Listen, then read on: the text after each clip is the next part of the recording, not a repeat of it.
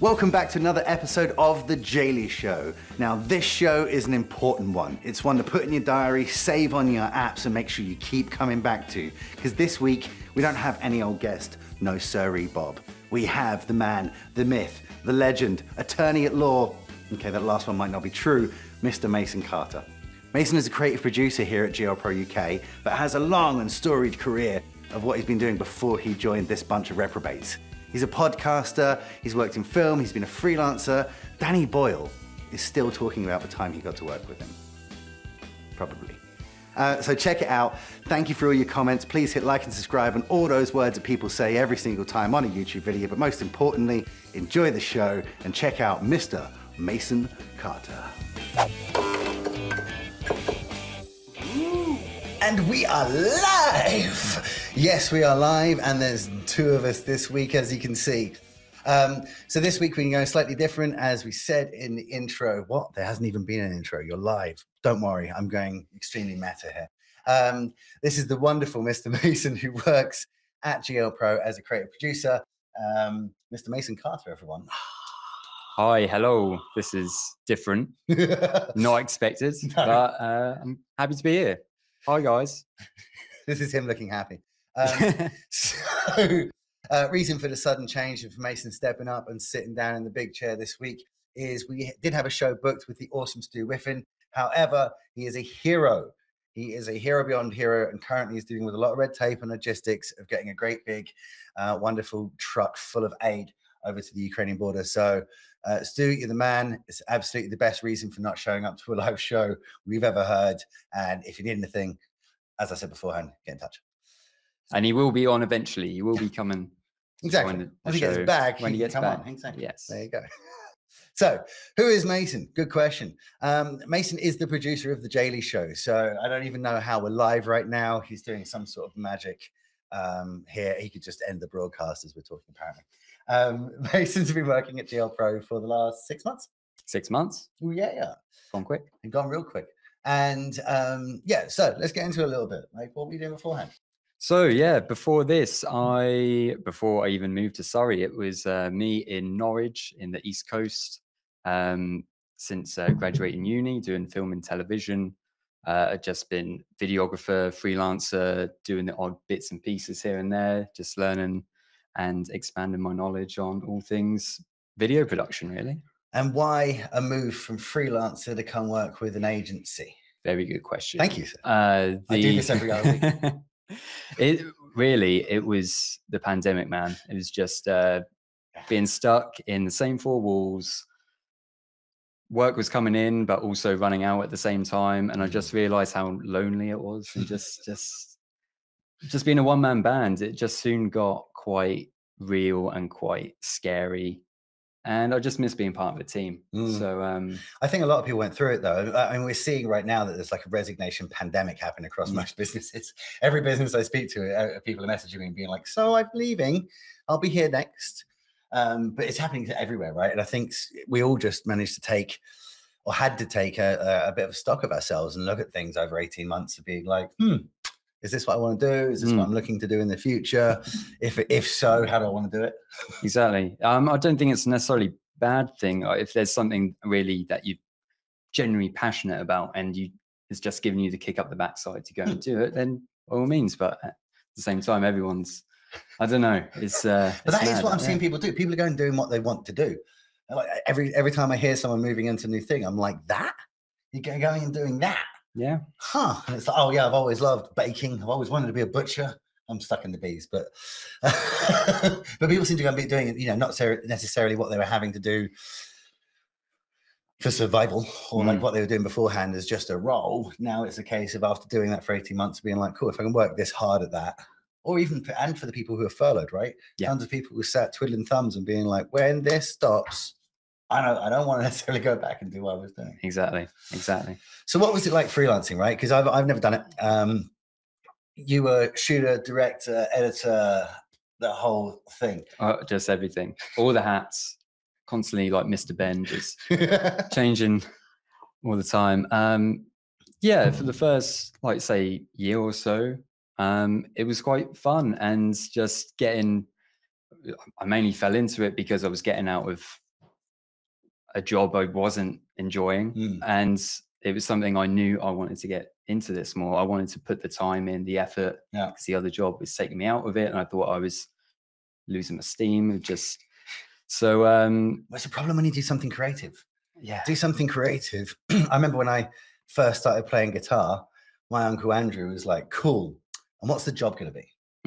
Just as a backup, I know you're going to be the biggest rock star on the planet, but let's stick a job in the back. So, just as a plan B, and you could do that while the music's happening. I was like, okay, Uncle Andy. Yeah. But it's how many people then does that take over? It, I didn't do anything in music, and I was sure I was going to. Just didn't do anything in music. I was in customer service for like 8 years. But amazing that you already took the step to get out of it and be doing freelance anyway. Yeah. But it doesn't seem like the easiest industry to move into. There's so many creative people I know, but everyone I speak to is like, I can't get into an agency. No, it's like all the knowledge, all the tech, like everything is constantly evolving, and you're just struggling to keep on top of everything, be in the know of everything, and just but at the same time, it's really fun. You just need to if you like that kind of thing, give it a chance, and yeah, if you like that kind of So then, what's it like then moving then from one-man band to many people? Big old bands. What's the difference in that then? Well, you got everyone here, creative, but also just different. They come from different mindsets. So if you've got a great idea, you bounce it off the others, you can tweak it. It just becomes a bigger and better thing. But the things that we worked on internally here, and also things for clients, we're able to bounce it around and just have that more collaborative space. That's what I love about working here. Just yeah, that's very exciting for me to hear, because like only reason I want to make a collaborative environment is because I don't know how to do any of the stuff and I want to be involved. But ever since we started, I didn't have a background in video or audio, and I love those conversations when you guys talking about lenses or audio fixes or what the best mic is and stuff, or how to shoot it, the lighting. We're fiddling around with lighting to get it right today. I love that. I think it's also cool because it's a totally alien language to me. Yeah, and I love watching it all happen. It's kind of nice for me because I can throw in the layman's point of view. And I remember that from playing music loads. When you could, as soon as you could play quick, wicked, want to do it all the time. I remember people coming up and being like, and I knew that was like technically it was freaking amazing. But when you stood and bent a note for like 8 bars, people were like, he can play, man. He can play. And I think it's nice to add in like the end user, the audience kind of perspective to be like, don't get it.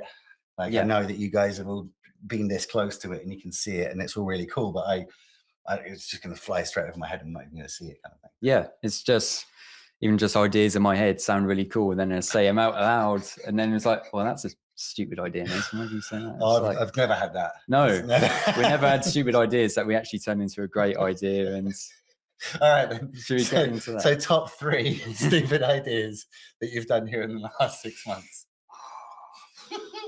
I mean, does today count? Does this count? Yeah, this counts. This is the 3rd. Having me on here.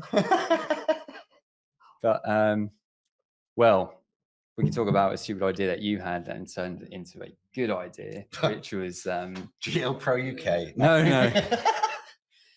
We did a video called Content Counseling for Jay's LinkedIn not too long ago. And it was a throwaway line when we were just spitballing ideas. We said, oh, Valentine's is coming up. What if we put like Jay into some sort of rom-com or something like that? And it's like, yeah, you could put me into like Mr. and Mrs. Smith. I love that movie. And which is so embarrassing because no one likes that movie. I really don't like it. Oh, yeah, especially now. Especially now you have to watch a lot of it. I had to rewatch it for this. And the only reason I like that movie so much is because Doug Liman, the director, also did The Bourne Identity, which is great and has the same aesthetic-ish. It's just the writing for one is by Robert Ludlum and the other one is, the rom-com version. And not as good. But I just love that. I just love it. I've always thought that movie's great. Anyway, we decided to put Jay into those opening scenes. If you ever watched it, Brad and Angelina, they're at couples counseling, couples therapy, but you never see the therapist. You never see the counselor. You just, it's just them. You just hear the the guy off camera. So we thought that was a perfect way to put Jay into the movie. We sit you up onto a green screen, that green screen wall right there, just off shot. But and we made it work. It was something I'd never.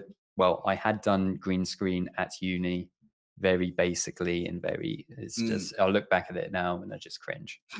And I just wanted that challenge. I wanted to see, okay, that's something that I did.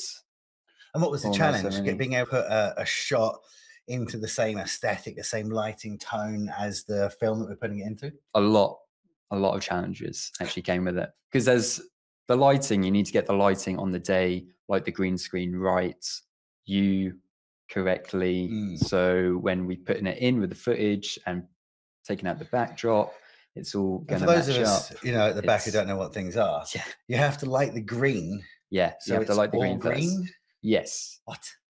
Well, also because we can light you, and then that could project loads of shadow on the green screen. And why is that a problem? Because when you take, that's adding more shades of green into the backdrop, and when you want to key it out, you want it to be all one flat, vibrant green. So like when I used to use paint, and I wanted it all to be white, so I can click fill all. Yeah. Okay.